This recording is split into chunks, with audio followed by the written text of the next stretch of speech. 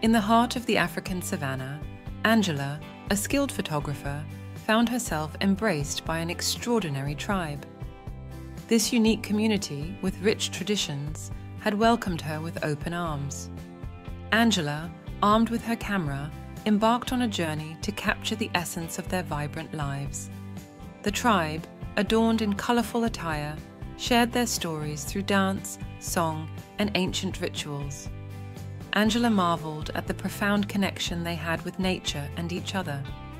From sunrise to sunset, she documented their daily routines, the laughter of children echoing across the vast landscape.